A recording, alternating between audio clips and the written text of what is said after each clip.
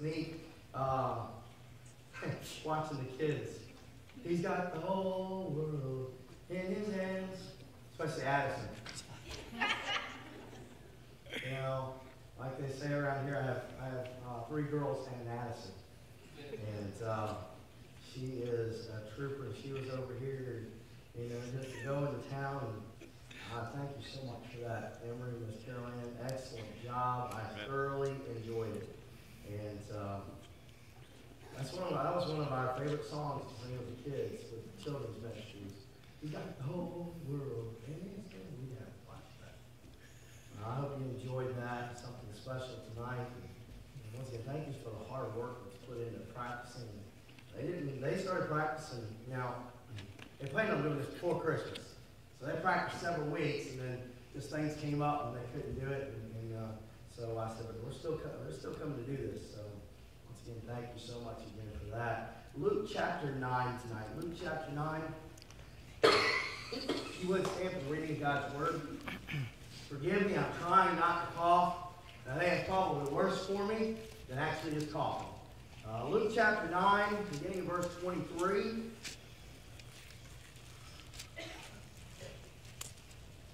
Chapter 9, verse 23. Just a second to get there. Luke chapter 9, verse 23. The Bible says, and he said to them all, if any man will come after me, let him deny himself and take up his cross daily and follow me. For whosoever will save his life shall lose it, but whosoever will lose his life for my sake, the same shall save it. For what is a man advantage if he gain the whole world and lose himself, or be cast away? Any man will come after me. Tonight we're going to look at a topic, more of a topical sermon tonight. The Lord laid it on my heart the other night, Friday night, and I'll get more into that in a minute. But just entitling it, Following the Little Green Arrow. We'll just leave it at that. Father, sure need you tonight. I pray that you just you take away this cough for a matter of moments. And Father, take away the thoughts that I have and fill me with your thoughts that we may leave with a direction, with something more definitive on what we're following. And God, may we leave here changed because of your word tonight. Sure love you and thank you for loving us first. In Christ's name we pray. Amen. Thank you. May be seated. Question here. If any man will come after me, let him deny himself and take up his cross daily and follow me.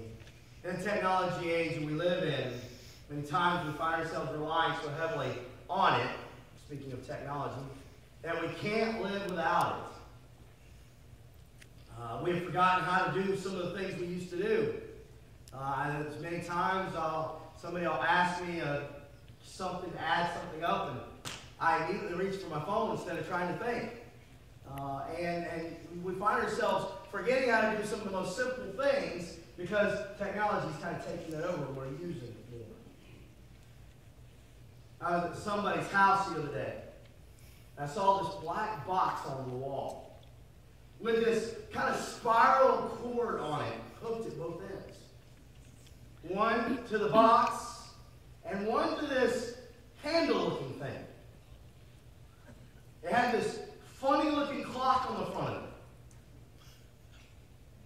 But the numbers didn't go the same way. You tell me what I'm talking about? Telephone. It had this old antique telephone hanging on the wall. And it had the dial on the front of it. Had the handle that sat on the top of it. And my first question was, does it work? And they're like, oh yeah, the ringer works. But it's not hooked up. And we're like, we don't, yeah, I know, that's a crime, isn't it? That's also, but yeah, they tested the ringer and everything. And, but it was a real one. Yesterday, as I was out with my girls doing some birthday shopping for my wife, Emma and I laughed because there was a car next to us. Where you at, Emma? Remember that car next to us? With that huge phone mounted to the front window? And us laughing about it? This girl was driving this car, and it's a real small car, it's not a big car. And she had one of those, they call them phablets, by the way. It's like a phone and a tablet combined. Spell that one, Cindy. Yeah, she's like, what? It's a big phone. But a phablet, and she had it mounted to this thing. It sucks into the window. And it was like this long, so it came up, and it sat like right here in front of her. I thought, well, if that isn't distracting, don't text and drive. Well, anything that comes up on that screen, she's not going to be able to ignore it. It's right in front of her. But obviously, we ended up making a few jokes about that, as we drove down the road. But today, there may be a few that are not tied down to a device like many of us. I call mine my electronic leash. I can't get out from under it, can't get away from it. It kind of ties us down. But today, there may be a few that are not tied down to the device, but most, even our little kids today. Let me give you an example. Our little niece, Sadie. She comes over, and just excited to be over at her house. She comes running in the front door, and Angelie's sitting there on the leather chair in our living room, and she goes, Mimi, I watch Mickey Mouse. That's all she says. I watch Mickey Mouse, peace. And that's what she says. And before Mimi could say anything, Sadie already has my wife's phone in her hand, and she's pushed the button. She slid it to unlock it. She scrolled over several pages to where Mimi has apps saved for her. I don't have any apps on her phone, but Sadie does. And she punches it, she turns it sideways, and hits the video and starts watching the videos.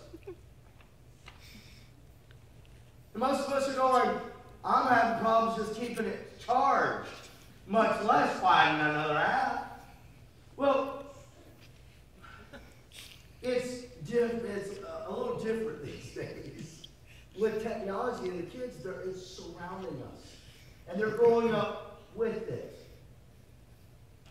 Now, many think that it's weird, and how do they know to do that kind of stuff at a young age? They're growing up with it. It's surrounding them. It's all around them. We drove by a restaurant this morning, and my daughter goes, well, why would you have an iPad that big that you can't touch? And it was just a screen. It's an order screen. But, so, as we were Friday night, what brought all this up? Let me just get to the matter, because I'm going to die here. I'm just going to wither away. Friday night, we're driving. And we did a whirlwind trip on Friday. We drove to Sylvania, Georgia, Friday afternoon, late afternoon, and drove back Friday evening. And Sylvania is right outside of Savannah, Georgia, about 45 minutes from Savannah. We drove down and we drove back. And don't ask, just leave it at that. On the way, we used GPS. Now, we've been there before, but we used the GPS on our phone. And, what did we do? We followed the little green arrow. Only on yours, it may be yellow, blue. Ours, it was green. And after the party, we drove back. Don't ask. We used the same GPS, but we got to an intersection that we knew we had just turned at, coming down, and it took us a totally different direction. Well, it had the same destination plugged in, but we took a different direction. But can I tell you, we followed the little arrow on the screen. We didn't blink an eye at it. We just, okay, it's telling us to go straight instead of turn. Here we go straight. We followed that arrow on the screen. We slowed down when a turn was coming. We stopped. I almost stopped several times in the middle of the road when we thought I had missed something. If we had missed a turn, we would immediately turn around, go back. We followed that little arrow as if our lives depended on it. Now, did our lives really depend upon it? No. I mean, we could have logistically got back. But isn't it amazing if you get a GPS out or you get somebody's maps information out, they give you directions? Go down to the red barn and turn right. Look for the big oak tree with a cow under it, turn left. And you live and you die by those directions. I mean, you're going to follow those directions. But to follow that little arrow, there's some simple principles. First off, we had to know our target destination. We had to know where we're going. We had to verify that destination. In other words, you punch in the address, and it pulls it up on a screen, and then it says, are you sure this is where you want to go? Well, when I first left the house, I said, I'm not sure I want to go there. But we're going anyway. So I hit it, and I confirmed the destination. And then I had to just simply trust that, you know what, that little green arrow was going to get me there. I was going to follow that little green arrow all through this map on my phone, and it was going to get me to where I was going. But then, number 4, just simple principles. Following GPS, you have to follow it. You have to do what it says. Now, let's just stop here for a minute. What was the reference I said? If any will come after me, let him deny himself. Take up his cross daily. Follow me. You know, it's amazing. We'll follow all sorts of things that are around us. And we followed that little green arrow all night. And I mean, without question. I mean, don't get me wrong, I didn't ask the question, well, why didn't we turn here? But you know what? It didn't make me still turn. I still went straight and I followed the arrow. Why is it that I have such a hard time following my Savior like I follow that little green arrow? Why do we have problems when God's Word says this, yet we want to do this? Look, I didn't backtalk that little green arrow.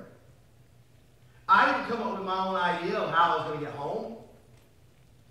I simply followed the little green arrow. When we follow the little arrow, we follow.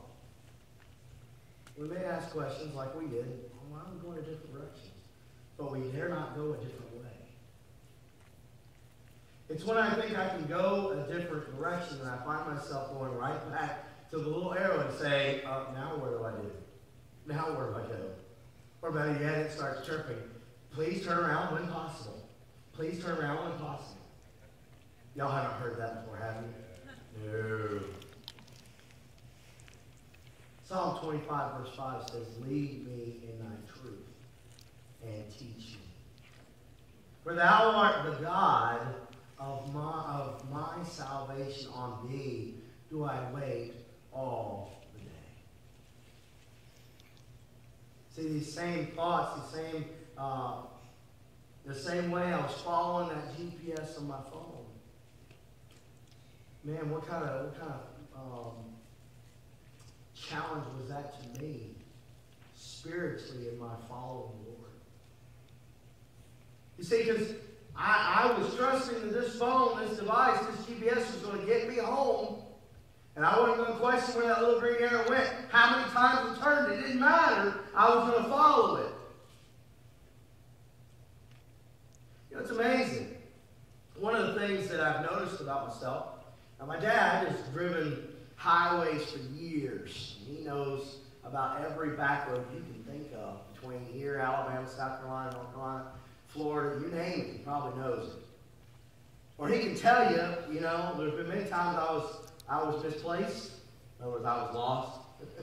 And I would say, Dad, where am I at? He'd tell me exactly where I was and how to get back to where I needed to go.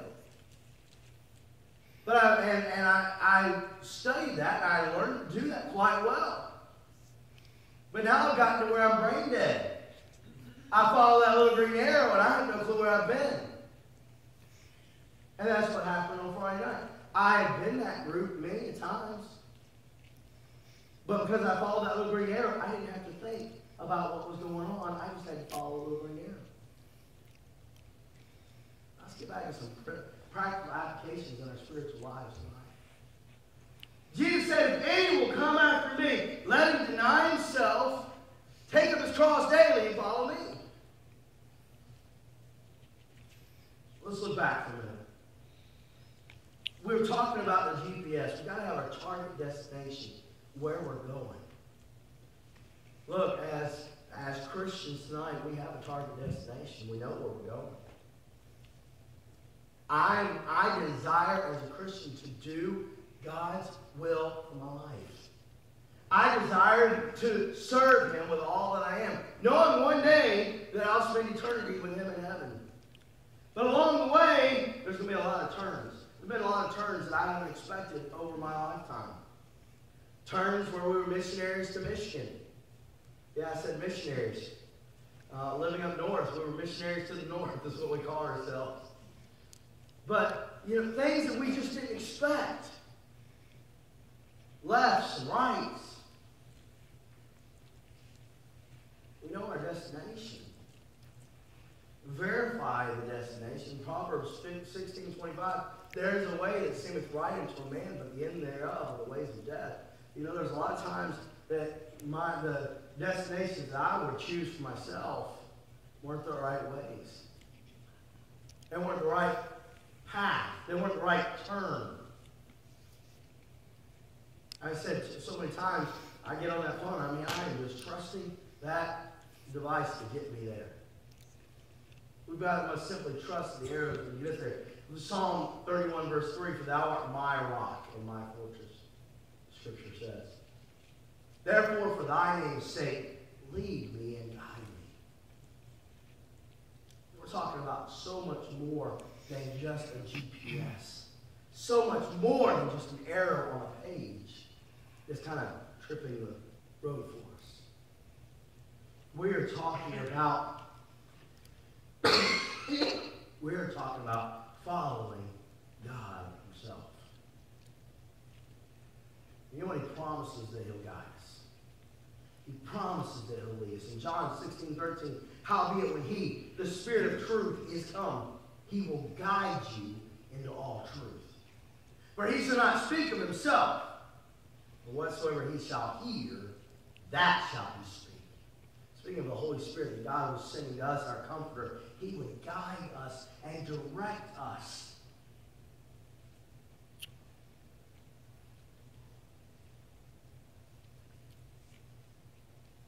Now,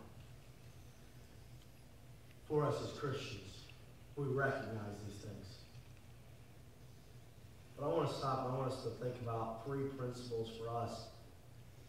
As Christ says, if any will come after me.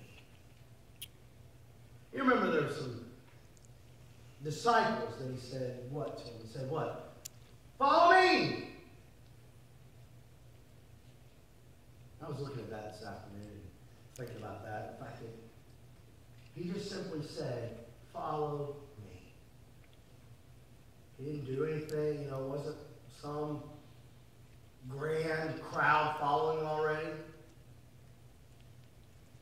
He told them to drop the net on the other side of the boat, and they pull up a drought of fish. That's about it. He just said simply, follow me. To follow him, to come after him, as the Bible says in our scripture tonight. If any will come after me. If any will come after me. Notice what it says, number 1. Let him what? Deny himself.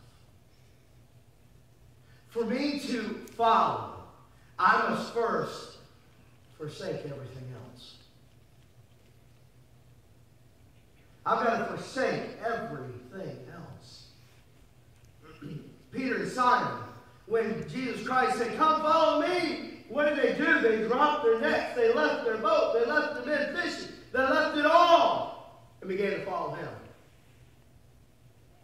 That was their means of supplying for themselves, for their families, for those around them. They left it all. They didn't look back. For us to say tonight, if you will, follow God as we ought to going back to our illustration, follow the little arrow. We must forget. We must forsake that we think we know.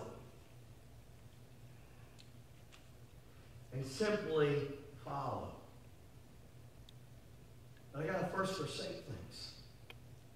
See, if I don't forsake, in other words, to put them off, to cast them off, as if not important to me, to throw them, if you will, away.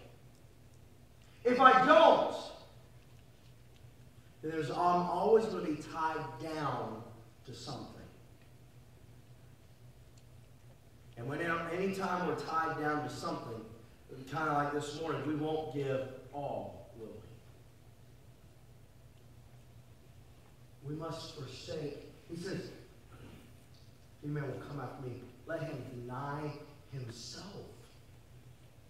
That's more than just things. That's all of his wants, all of his desires, everything that's in him that says, hey, I want. He said, deny yourself. For us to follow, to truly follow God as we ought. And can I tell you, there's peace in following God as we ought. Just like me following that dumb little green arrow, I would literally lose thought on where we were going or what road we were on. Why? Because I was just following the arrow. I didn't have to think about what road I was on. I didn't have to think about what name it was. I didn't have to think about whether it was going east, west, north, or south. I just had to follow it. Can I tell you there's peace in following God? Not having to worry about things. Letting him take care of it. Yes. As he says, follow me. But number one, we've got to forsake everything else. Up to denying ourselves, our own desires, our own wants. Number two, secondly, we must fully commit. Fully commit. What does it say? We must, if anyone will come after me, let him what? Deny himself and do what? What's number two? Take up his cross daily. If anyone will come after me, let him deny himself and take up his cross daily. Literally, taking up the cross is a picture of suffering. It's a picture of what Christ was about to do for my sins and yours. He's going to take everything upon himself. Christ was fully committed to go to the cross for me. Yes. We must, if we're going to truly follow God as we ought to follow our Lord and Savior, I've got to fully commit. That kind of goes back to number one, where I deny it and I forsake everything else, because I don't want to be tied down to anything that would keep me from following him. But going back to those disciples, they forsook it all. They committed everything. That's why at the end, when Christ had died and they were in the upper room and they had no clue what to do, that's why as humans, they were probably so upset, because they had committed themselves and forsaken all. Because remember what they said, now what do we do? Christ had told them, but they said, now what do we do?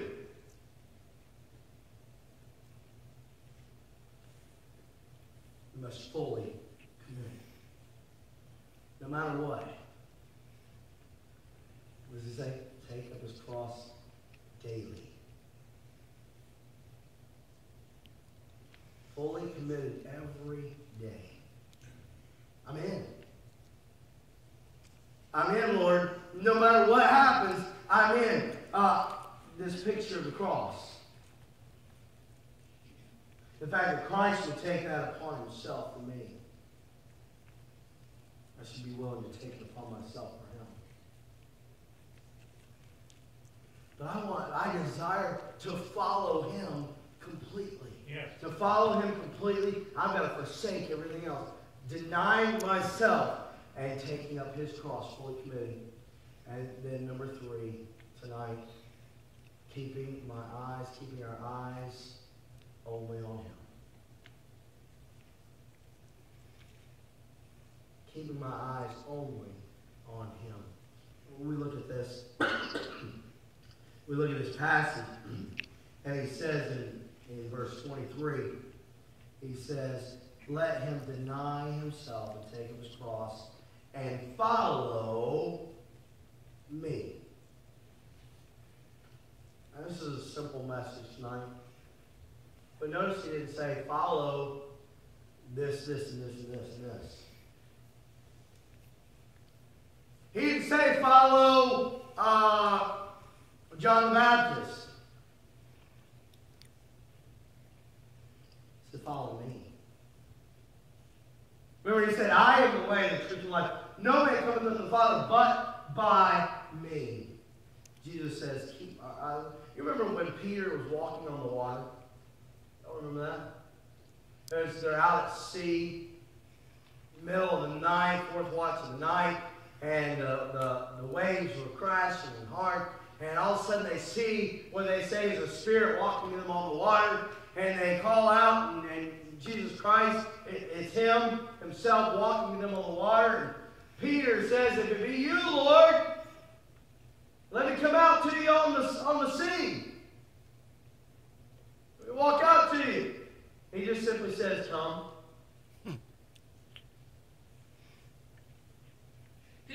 Peter steps out of the boat, puts his feet on that water, and for some reason it's a little firmer than he remembered it being. A little bit more secure than he remembered it being. He steps out and begins walking with Jesus Christ. And it says that when he began to look around, and he began to see the waves and the wind and all this going on, that he began to sink.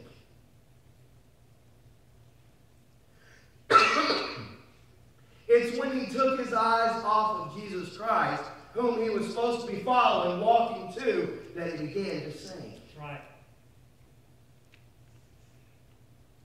Can I tell you, there's a lot of things in our lives, as we're following God, that are there, whether we put them in the way, or God allows them in the way, or Satan puts them in the way, to take our eyes off of Christ so that we begin to lose faith in him and begin to not follow Christ as we ought to follow.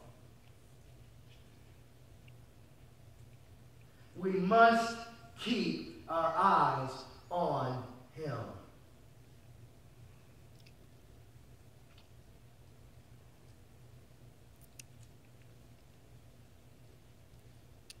What's holding us back? If any man, it's an if statement, it's a question. If any man, God didn't say it's going to be easy. In fact, he says it's going to, he kind of explains it. It's going to be difficult. He says, if any man will come after me. I wonder how many of us truly follow like we ought to follow. See, that's how it came. That's kind of what God asked me the other night. Maybe because I was delirious from being tired, or I've seen spots because of the green arrow. I don't know. But it's almost as if God asked me, Keith, do you follow me like you follow a little green arrow on that GPS?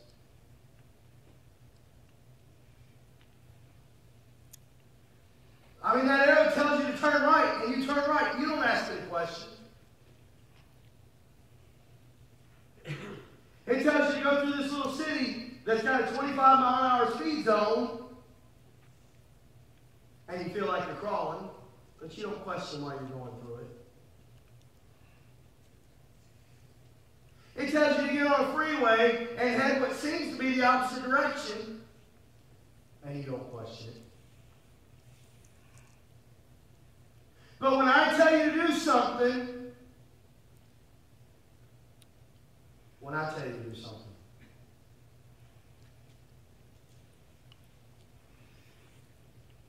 you follow me like you follow that little green arrow.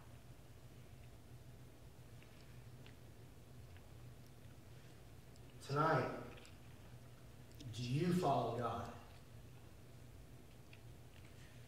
like you follow that little green arrow? Most of us, the honest answer is no. We have our own ideas about things. We have our own thoughts about things. We have too many this, too many that, too many bills, too many requirements, too many other things going on. Lord, I can't just do that.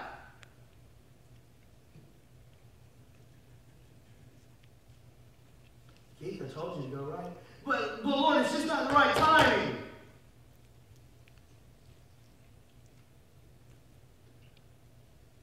So Keith, you'll follow that little green arrow.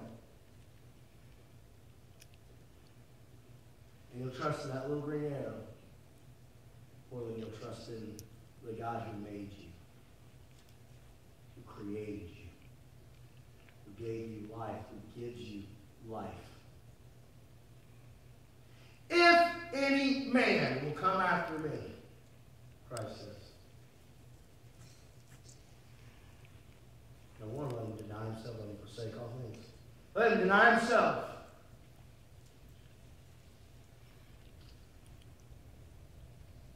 Let him fully commit.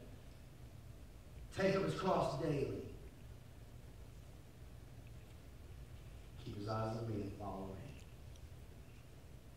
Maybe there's things going on in your life tonight.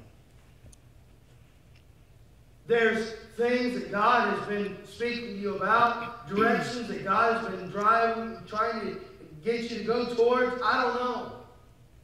Decisions you've got to make.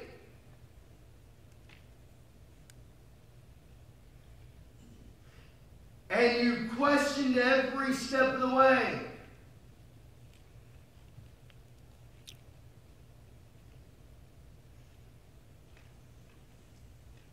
I ask you the question God asked me. You follow that little green arrow more than you follow me? My answer on Friday night would have been, yes, sir, I do.